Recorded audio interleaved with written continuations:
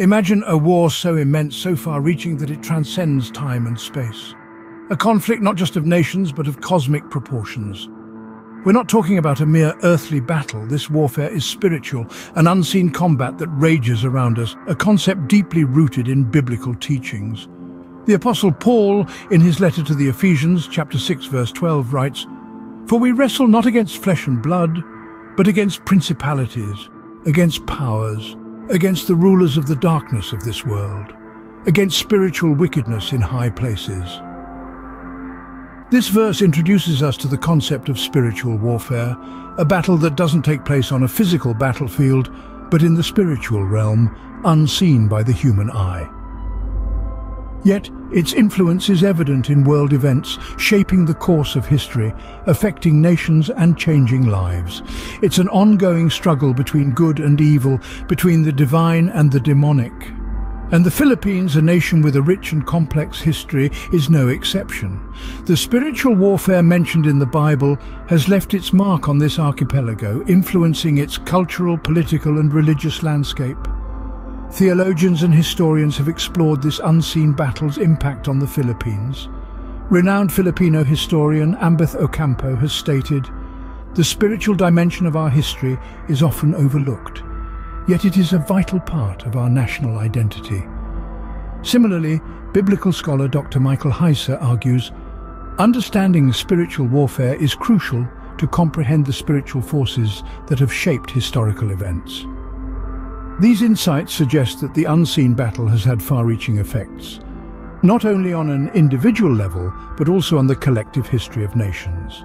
So let's peel back the layers of history and delve into the unseen realm. Let's explore the spiritual warfare that has influenced the course of the Philippines, a nation shaped by faith, resilience, and an unwavering spirit. This war, invisible to our eyes, has shaped the Philippines in ways you may never have considered.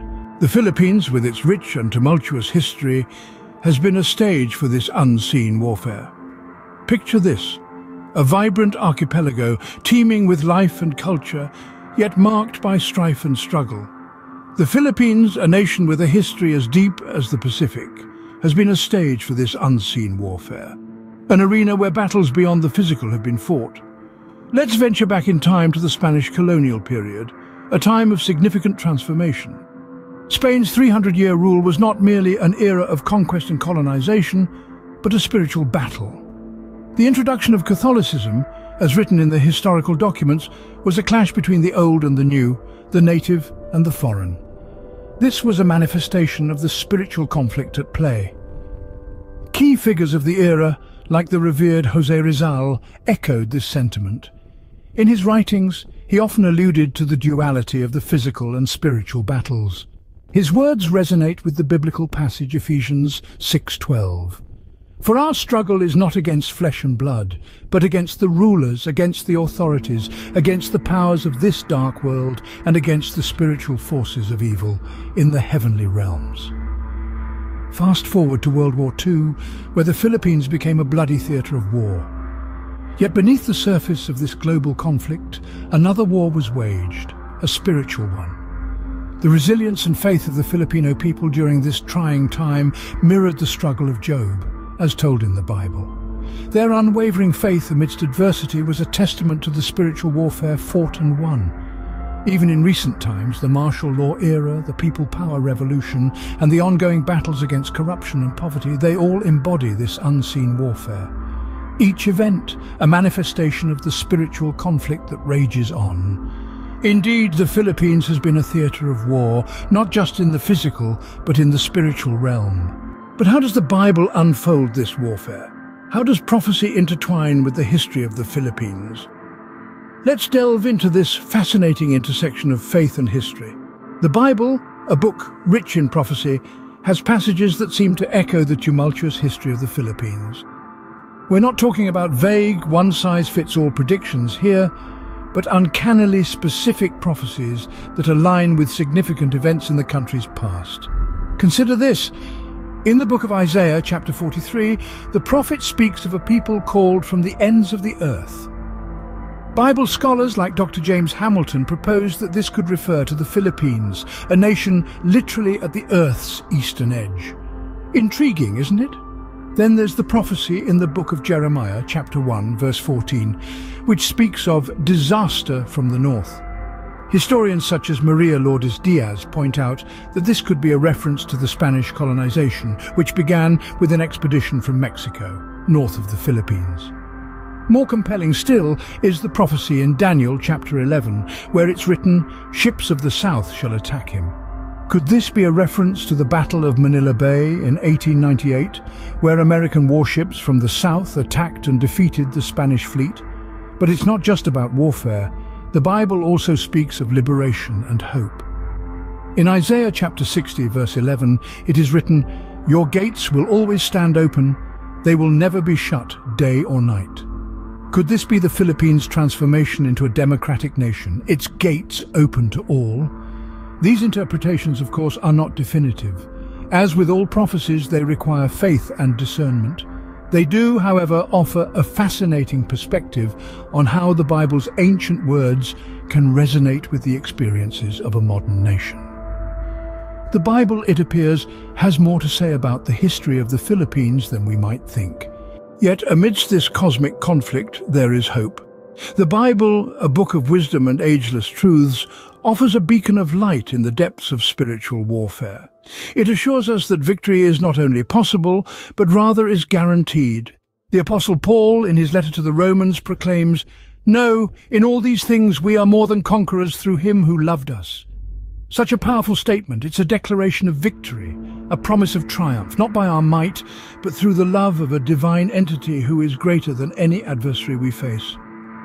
Now, let's turn to the Gospel of John, where Jesus himself conveys a message of hope and assurance.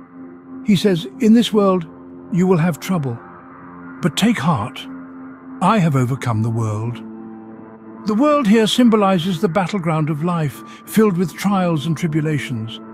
Yet in the midst of these struggles, we are reminded to take heart, to remain hopeful, for the battle has already been won. These verses, filled with hope and victory, resonate deeply with the resilience of the Filipino people. The Philippines, a nation graced by beauty and challenged by adversity, bears a history marked by battles and conquests. Yet, like the enduring promises of the Bible, the Filipino spirit remains unfazed. The people of the Philippines have faced invasions, natural disasters, political upheavals, and societal challenges. They've been at the mercy of forces much larger than themselves. Yet in every instance, they've shown a remarkable ability to endure, to rise, and to rebuild. They embody the essence of being more than conquerors. Their resilience is not a mere product of human strength or determination. It is the manifestation of a deeply ingrained faith, a testament to their belief in victory and hope amidst the battle. Just as the Bible assures believers of triumph over spiritual warfare, the history of the Philippines exemplifies the triumph of the human spirit over adversities. In the face of warfare, the Philippines, like the promises in the Bible, stands resilient and hopeful. The story is far from over, the revelation continues, and so does the warfare. In this ever-evolving world, spiritual warfare is not a relic of the past, but an ongoing struggle that resonates with the present day. The Philippines, steeped in history and faith, remains a key player in this unseen battle. Its strategic location, vibrant culture, and resilient people make it a battleground where spiritual forces continue to clash. Yet this is not cause for despair, but a call to hope and courage. For the Bible, a beacon of wisdom and revelation, assures us that victory is on the horizon. In the book of Corinthians it is written, "The weapons we fight with are not the weapons of the world. On the contrary, they have divine power to demolish strongholds." Indeed, the Filipino people have shown time and again how they can rise above trials, armed with faith as their shield and love as their sword. They have withstood natural disasters, political upheavals and social challenges, their spirit unbroken, their hope undimmed. They are the living testament of the Bible's promise of victory amidst warfare.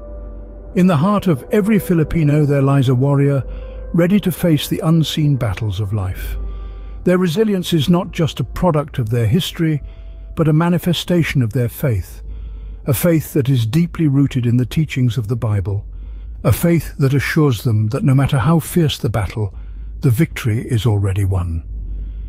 The story of the Philippines, like the unfolding revelations of the Bible, is a testament to hope amidst warfare. The battle rages on, but so does the spirit of the Filipino people. Remember, if you're finding value in this video, we appreciate your support through subscribing and liking. Now let's continue our journey. Unearth more revelations, understand the unseen battles, and together let's witness how the Philippines, through its people, continues to unfold the promises of the Bible.